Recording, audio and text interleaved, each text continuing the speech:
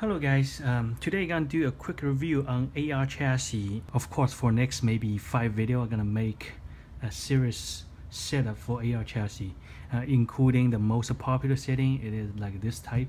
It is called FMAR, which is reverse the whole chassis to go the other direction, and it's also some people call it front motor drive AR chassis.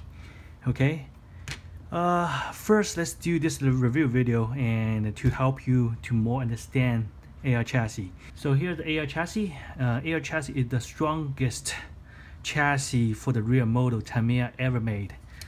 So as you can see, it's really strong and have a revolutionary design, which is like the bumper right here and the bumper right here. So it's make the AR chassis more adaptable. So you can easily to mount all different type of the parts. Okay, so compare with the regular like a Super 2 or VS chassis, they only have the two mounting point which is located right here.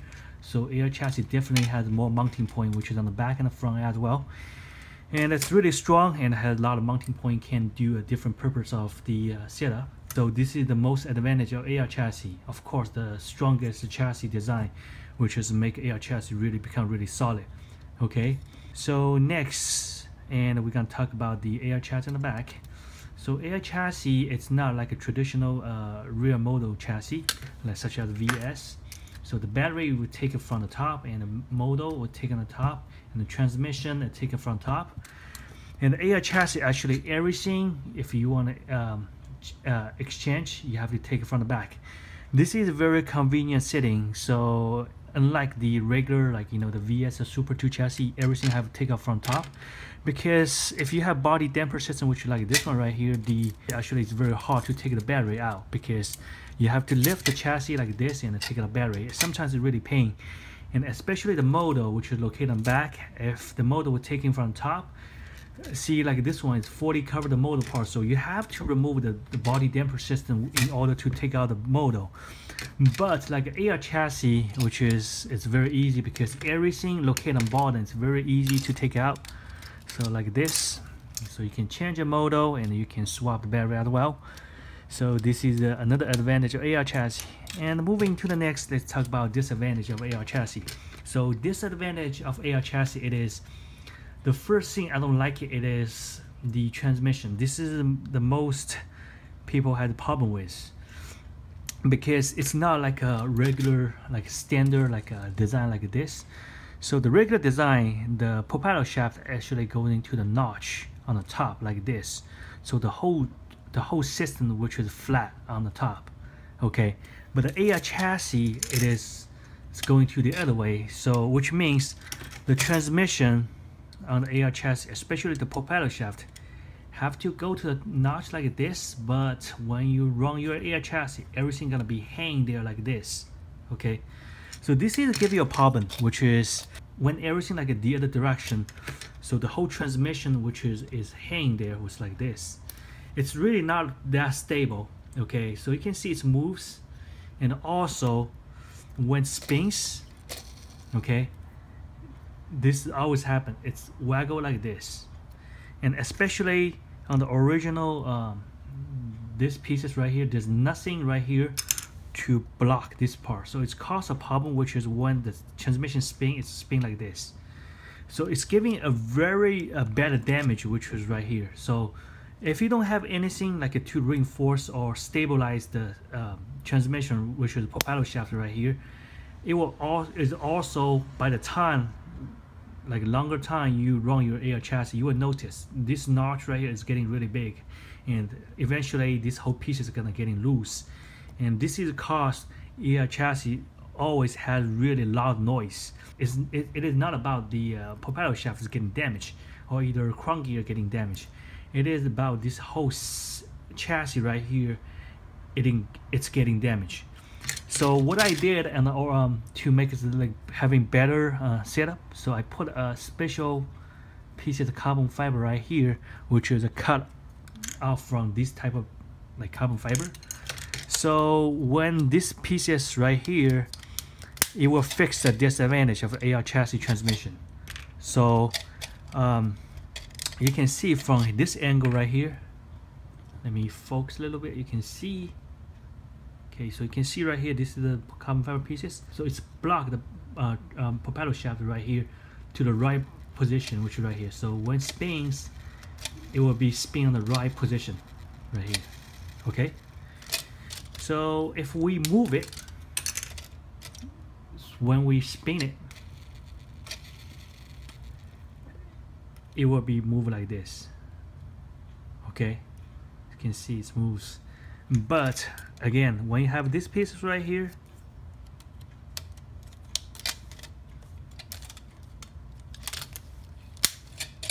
when it spins, it moves because this pieces is block the transmission. Of course, you have to leave a little bit gap and just make it a little bit loose.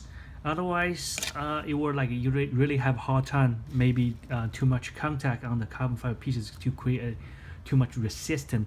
But this is just giving a better, you know, position. I would say a better mechanic design, which is right here, to giving a better. I would say to keep this propeller shaft in the right position, to preventing its moving to the other side and cause its waggle and eventually gonna damage all this and here. Okay, so this is a simple setting I made. Next, we're gonna talk about another character of the AR chassis. So AR chassis, you will notice right here, the front bumper, which is including the bottom and the top, has like about 2 or 3 degrees up or either down. So you can see right here. Let me give a better angle. You can see about 3. I think it's 3 degrees right here. Okay. So this is giving a better setup when you have a regular setting, which is bumpless. So when you set up plate right here using the front bumper, so it's giving a little bit angle goes up. So it's giving better advantage on when you're having a slope or either bank. But when you do AR chassis on the reverse, like FM AR, like this one right here. So here's the problem, because this piece is gonna be your back after you go FM AR. So the problem right here, it is when you set up plate right here, so it also bring up another angle. It's not gonna be vertical or either you know, it's not gonna be like a 180-degree flat. So you have to do a modification to keep the tail, which is on this part, to be 180-degree and 100% flat, like the one I have right here. And this is I'm gonna talk about later when I'm going to make another video for setup the FM AR. And but overall, and it's really good for the AR chassis, because if you can fix the transmission on the AR chassis, and this is really good chassis to try. And also if you can fix the problem on the back, which is like here, the angle, the 3-degree angle right here, it is really good chassis to run FM AR, which is like this one, because FM AR is the most popular reverse chassis we can do under very popular setting, which is right here I have. And because the chassis is compared with the regular Super FM or FM chassis, so it is more stronger, and the transmission a little bit better if you can modify it the right way. And also there's a lot you know, adapt point, which is right here, and this is the different mounting point, which is you can have better setting, and also for the modification purpose, and it's really easy to set up. Okay, compared with the Super FM or FM, because Super FM and FM, it is really too old to I don't think it's really good to fit today's, you know, the modern mini 4-wheel drive setup. So FM AR is a better choice for today's, if you want to run a front motor drive like the one I have. And again, front motor drive, it is, the top speed is not good, but the acceleration takeoff and climbing, especially on a bank like a 40 or 60-degree bank, is really good, and have a lot of torque when it's going up. Okay, but the only disadvantage of FM AR, it is the top speed, and compared with VS or MA and Super 2, it is not really that good as those chassis. But overall, it really depends track layout. And another advantage of AR chassis, and when you have like a slope up and you only have one section straight for buffer, the FM AR probably is a better choice, because when they jumps, it's jump really short and really low, and especially the front motor driving and when it's land on the slope. So it's gonna be having a really fast takeoff and re-acceleration. So anyway, so here's AR chassis review. Hope you will like it.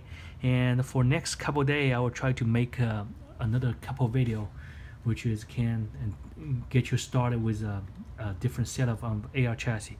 So just subscribe my channel, and I will keep working on all the video for setup.